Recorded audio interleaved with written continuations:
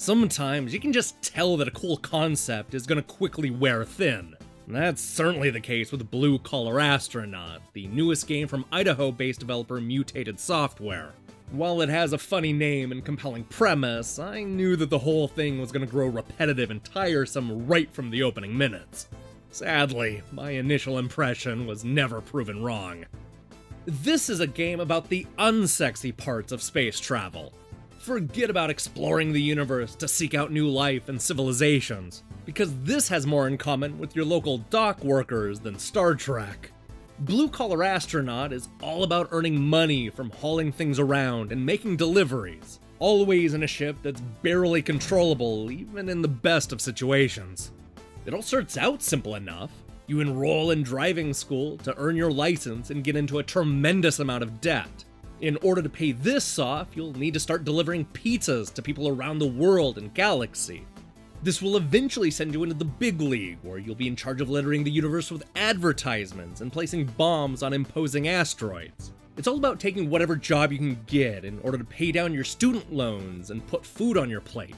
On paper, Blue-Collar Astronaut has a lot going for it. Beyond the admittedly fun concept, it offers more than 40 unique stages in a wide variety of missions. It also lets you replay those stages in a total of 6 different ways, such as time mode, fuel mode, health mode, and a challenge mode. These are the perfect additions to the bite-sized levels, and it gives fans of the game a lot to look forward to. The problem is that I could never warm up to the gameplay. The way your space truck handles is deliberately frustrating. You only have thrusters on the back, so braking or making sharp turns requires us to completely flip the vehicle around and slam on the gas. This can be especially difficult as we're flying through cramped areas or dealing with each planet's gravity. And it's even worse when you're stuck in the middle of space trying to avoid lasers and debris. Speaking of which, I have a real issue with the way the game handles deep space travel. The moment you get away from a planet, you'll see a larger version of your ship overlay the smaller one. I assume this is to help people keep track of their location, but I found that it only made it harder to hit the goals. For one thing, it's a little too big, making it even harder to see your smaller craft. It's also misleading, especially when you're delivering pizzas. The pizza slice logo on the top of your car isn't aiming straight up, so I found that my eyes would get a little confused about what direction I was facing.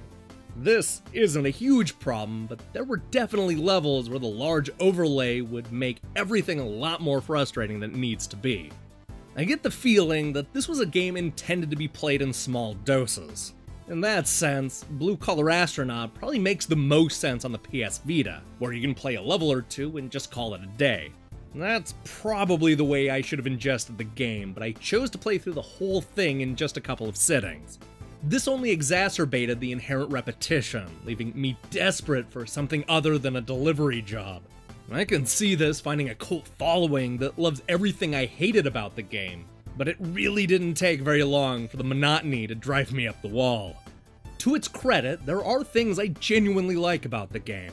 While the space travel isn't especially interesting, I do like the look of the various planets. The art is created by well-known cartoonist Maki Naro, and it's easily the best part of the game. I also really like Charlie Armour's catchy soundtrack. There's a lot of charm sprinkled throughout the game, which makes it even more depressing that I didn't connect with Blue-Collar Astronaut. As a goofy premise, this one has a winning idea. Unfortunately, the funny conceit is marred by frustrating gameplay and repetitive levels. It's often a chore to play, and most of the failed attempts felt like they were completely out of my control. I can certainly see this finding an audience, but Blue-Collar Astronaut left me wanting to find a high-paying office job. Hey, thanks for watching our review. Ever had one of those weeks where you have almost too many games to play? Well, that's what I'm going through right now. Not that I'm complaining. We're going to be spending some time talking about Switch or Die Trying, Sub-Level Zero Redux, Loot Rascals, and Little Triangle in the coming days. And that's barely scratching the surface of what I have on my plate. I'm going to do my best to keep my head above water, so I recommend you click the subscribe button and support what we're doing here. Until then.